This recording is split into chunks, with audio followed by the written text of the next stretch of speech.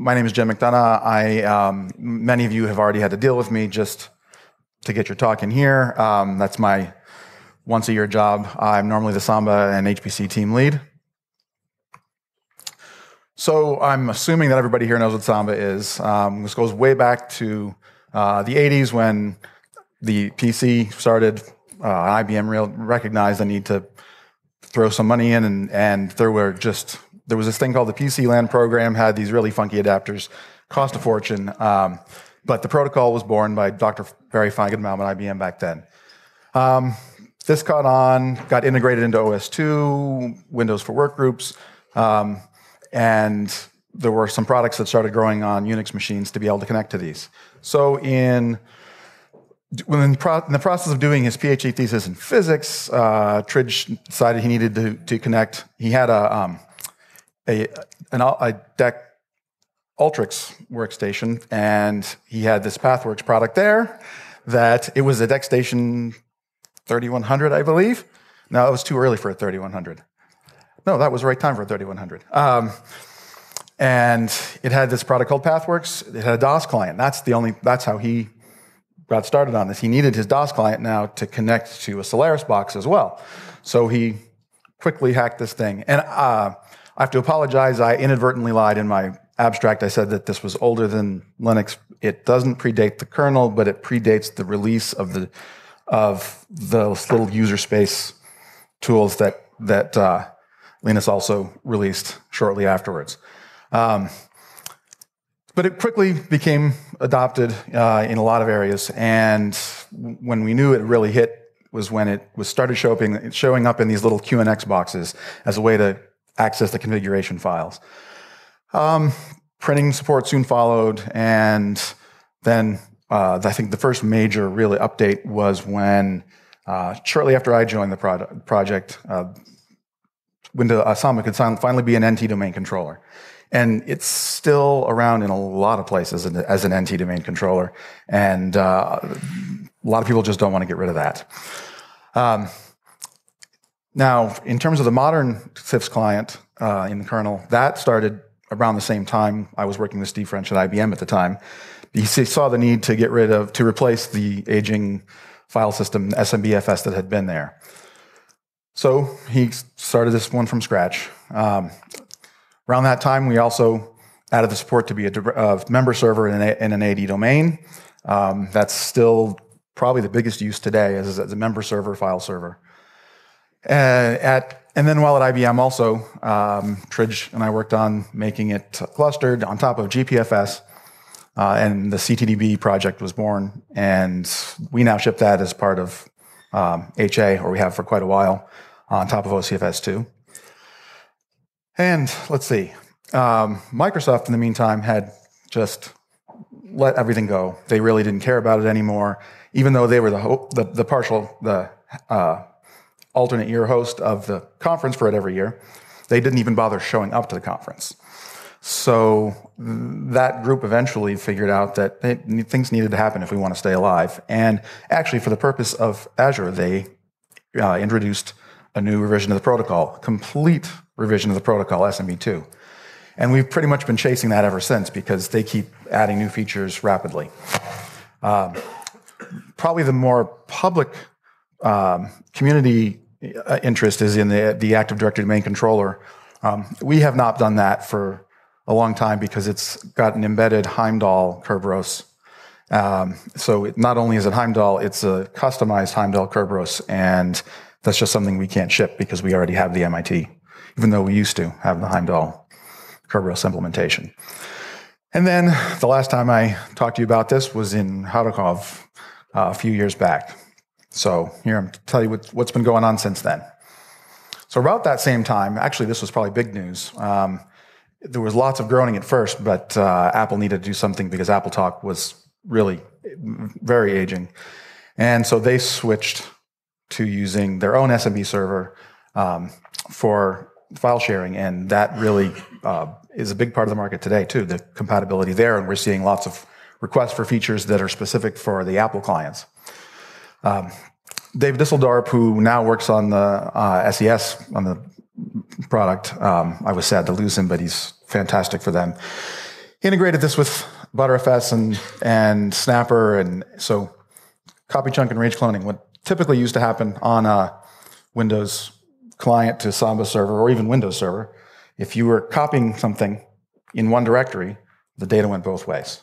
So this now allows, with copy chunk and range cloning, copy chunk just says, just go ahead and copy that remotely, and it'll do a copy. With range cloning, it actually uses in Btrfs. It's basically like a CP ---- ref link. It just changes, adds some pointers, and his demo was a 1 gigabyte copy that would take minutes to do. Traditionally, took a few seconds to do with the copy chunk. Add the range cloning, and it happened just like that. He added remote snapshot management, so on Windows side, you can see previous file versions.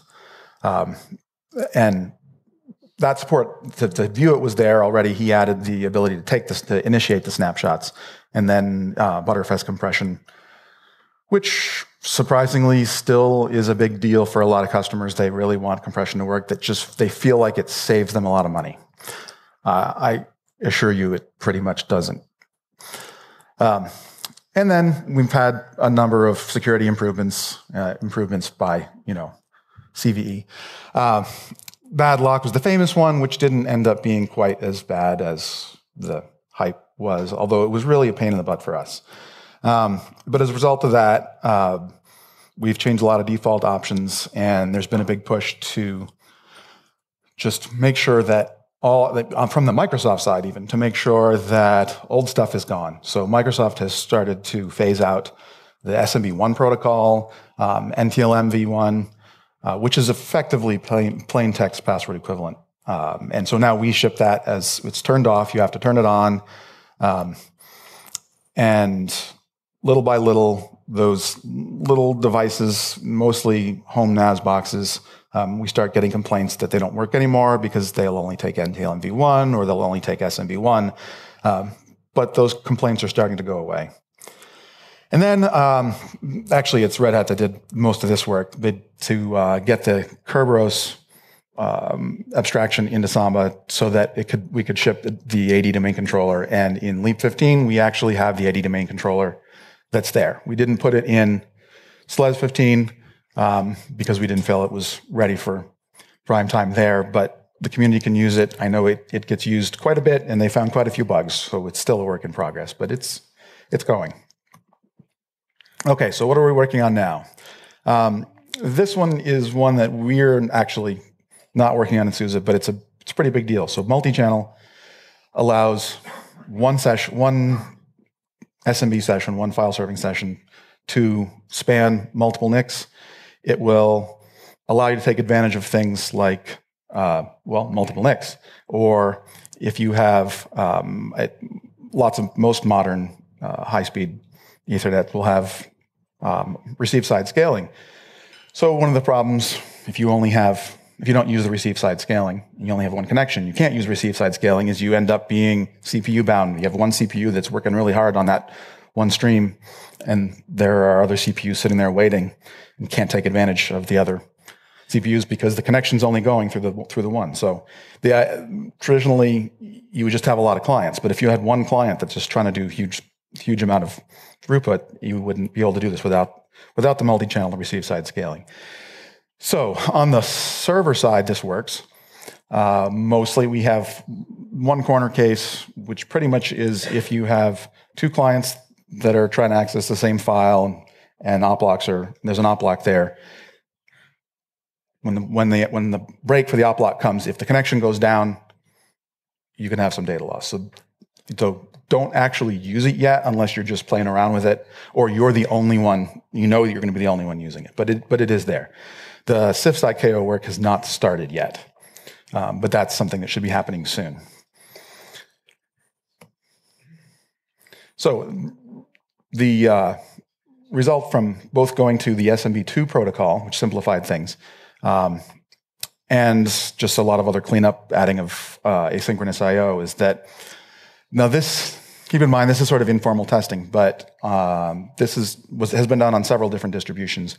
Just do a default options mount, one file server, one client, ceph side KO to a Samba server, and it's faster in most cases than NFS is.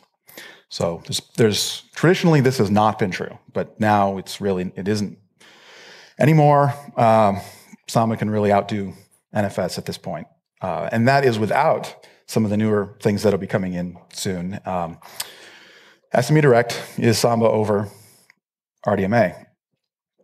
And the ceph.ko now has it. It's in the Azure kernel. It's in the upstream kernel, but it's in the Azure SLES kernel now. It's not completely implemented, but it fundamentally works. And at this point, we can almost saturate a 40 gigabit card. It's pretty impressive. The thing that's missing right now is this combination with multi-channel. Now, multi-channel, if I go back to that one, one of the requirements on the client side, or one of the decisions that's made on the client side, is that only the highest quality available adapter connection will be used. So if you have a 10 gig connection and a 1 gig connection, or if you have a 1 gig connection and 30 100 megabit connections, it's going to pick the 1 gig connection. And maybe you want it for redundancy, that if you lose your Ethernet connection, you unplug your Ethernet connection, the actual connection could stay alive and fail over to your Wi-Fi. But the connection has to already be open, and it isn't already open because it'll only do the fastest one. So that's something that it's a potential that's there, but doesn't exist yet. With SME Direct is the only case where we'd see improvement with having multiple quality connections, and that is that if you're going to do all the setup for RDMA and you're doing all these little operations, particularly metadata operations, it's a giant overhead.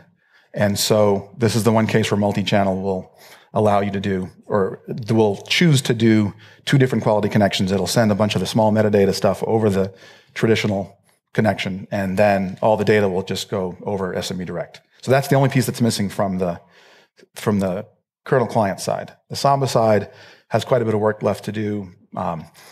Based on the architecture of Samba, just getting the file descriptors passed around between different processes is an issue because of the drivers for RDMA will pretty much, you can't just easily switch user IDs, and Samba kind of requires that. So that is a work in progress, but there is a bit of time left till that's really done.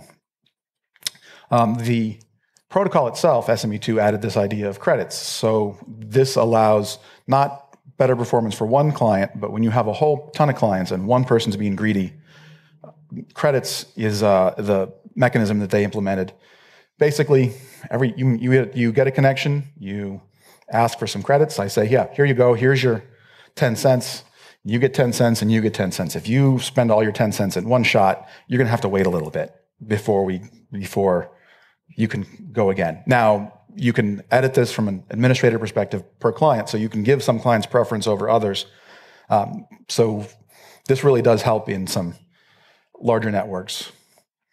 Now, compounding, which has been in the protocol since the very beginning, was not initially in SMB2. Compounding is what it sounds like, multiple operations in one network packet.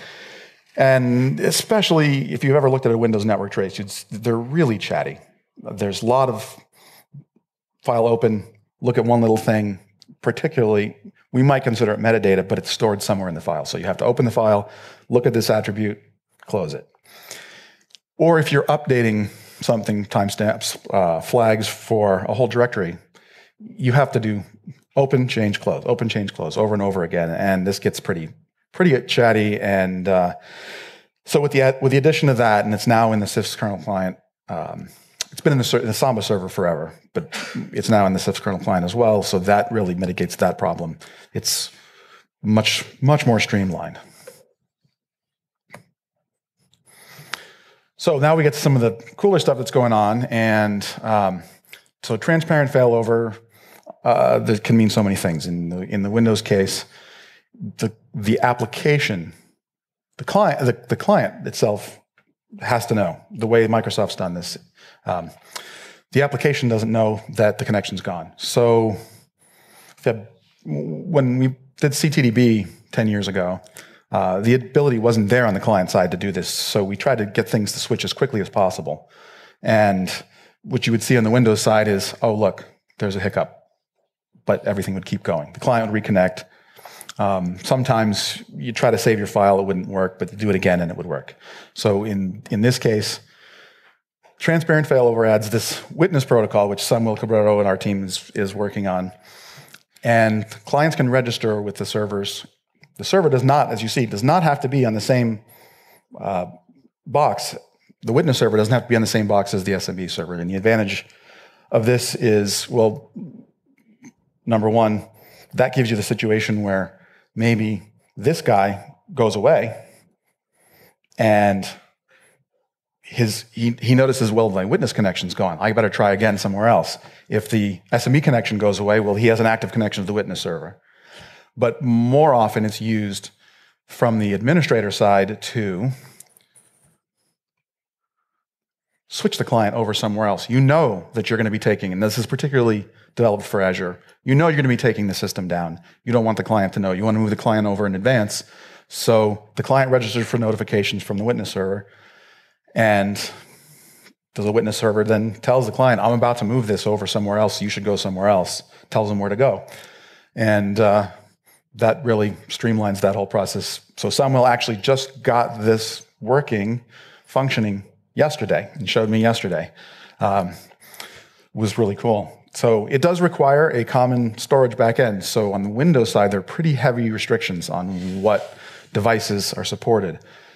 What Samuel's done this with is with ceph, and with the help of Dave Disseldorp, who's doing the ceph integration on Samba.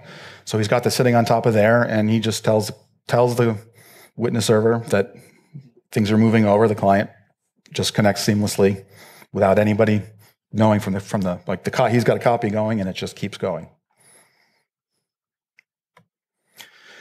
So this part's actually got a ton of work to do, but it's a lot of really cool stuff. So Dave Disseldorp picked up where the Ink Tank team left off.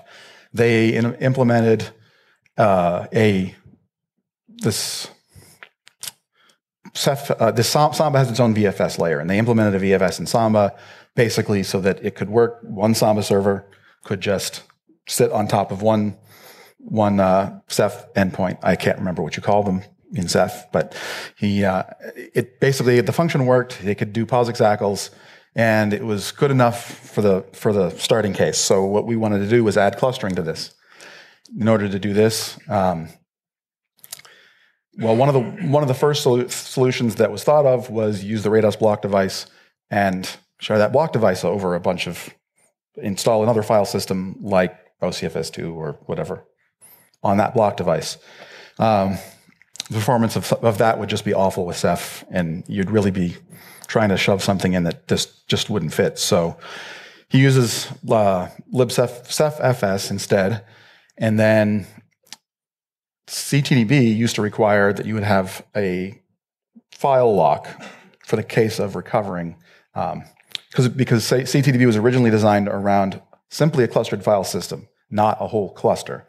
So with this Rados mutex helper, it eliminates the need for having this common file system lock that helps in that recovery case. So things that we're considering for the future, and this is not a accidental choice of words with the richer ACL support. Someday maybe rich ACLs will happen. But in any case, we need to be able to use other protocols. We need to have better ACLs than just the POSIX ACLs for Windows clients. So whether it's rich ACLs, NFS4 ACLs, which are pretty close, that's one of the things that we're working on. Now, the cross-protocol client caching is leasing would be a really great thing, because we can do it with Samba if you only have Samba clients. But now if you want to have an NFS client or a local client do it, and someone's got the files cached over on the client side, with ceph right now, there's no mechanism, no way for the client, another protocol to know, well, I lost my lease, that op block's been broken. So that really needs to be done. An AD integration I don't know enough about ceph and how the user mapping works, but you can't just arbitrarily assign something. So I know that there's AD integration work going on so that we can use an Active Directory Winbind kind of a solution to be able to do that. And then these other features that I showed you, they don't just easily port over because somehow you have to fit them into the ceph model, and that's something that David's considering, and we'll be working with him on in the future. We don't really have a lot of details on that yet, but that's something that we need to be keeping our eye on. So what's going to be coming soon? Sorry, I'm really trying to squeeze this in shorter time. So persistent handles. Now, traditionally on a Windows client, you're working along. I described this before. You go to save the file, server's down, but the client itself reconnects. With SMB2, they introduced something called durable handles, which provide not guarantees, but there's a decent chance if you have a network hiccup, you'll still have your file open. You'll still have all your locks, your op locks, the share modes that Windows uses, so you can survive these short network outages. What persistent handles includes is the ability to do things like you're going to reopen on a different server. Like you got disconnected and you reconnect on a different server, or on the same server with a reboot, your files will still be open. So a lot of that work is done, and in fact, it was required for the work, the demonstration that Samba was giving me. That's not in the upstream code yet, but it's getting close, so it should be there pretty soon. Directory releases will just allow us to cache the directory metadata on one server, on a client, and not have to query it every time and have it be reliable. So someone else comes in and changes the directory, the first client will get notified, oh, your cache is no longer good, and it'll break the lease. So that's something that we don't have on the server side or on the client side, but it is being explored right now. Something we've been working on for years, many years ago, we did on the original SMBFS and then on CIFS, was Unix extensions, just to allow things like mode bits to be sent across. But the POSIX extensions we're working on a standard that Microsoft will agree on, and that then just a lot more information, symlinks, things like that can go across without funky. We do tricks right now to send symlinks across, and this will allow us to do things like that. So DFS failover, this is sort of the primitive failover kind of mechanism. And when you talk to a Windows DFS server, you try to open up your server, and it says, no, I'm not really the server. This guy's really the server. But that gives you one central point. So this goes way back to Windows NT. And the way it's worked so far with CIFS client, if you lost your connection to the first server, if there was a second alternate server, it was lost. You didn't know. You just had to start over, force unmount the file system, remount it. And so Aurelian, who's on our team as well, got that, or is in the process of finishing that up for this. This is the easy case of failover. Mostly unrelated, even though it both says DFS, that Samuel's working on, is the DFS replication. And it has the same name because that's one of the ways that they replicate the files for the DFS services, but it is used by the AD domain controller to replicate to other domain controllers or to replicate group policy data down to the client. And so Samuel's been working on that and has quite a bit of stuff working there as well, which leads me to the group policy objects, which I know product management folks will know. I don't know if anybody else is familiar with it. Allows you to define a set of policies, settings for all sorts of applications in the system from the directory itself. So David Mulder, we got from what used to be Ventella, and did this sort of thing there. And he's been working on both getting the client policies pushed down and the extension, so that, say, you could set common settings for passwords for Firefox. You could actually set this out to other applications, and he'll provide a bunch of samples, and hopefully we'll have some adoption with other applications that we'll be happy to help you with. And then he demonstrated this last year, but he's got some updates to it that you can actually edit those group policies within YAST. Cross-forest trust on the Samba domain controller. So since we haven't had the Samba domain controller before, it wasn't a big deal, but it will be a big deal once we have it out there. So that it's just a better way to have larger networks, pretty much. I don't want to get into it at this point. One-way trust is a big deal. We have a lot of cases where you have separate sites and you only want to be able to have the domain controller be able to see to another site. That hasn't worked for us ever in Samba and has been requested for a long time, and that should be out pretty soon as well. So this was a lot of stuff in a lot of areas in a very short period of time. So we are out of time, but I will be happy to answer any questions outside afterwards. Thank you.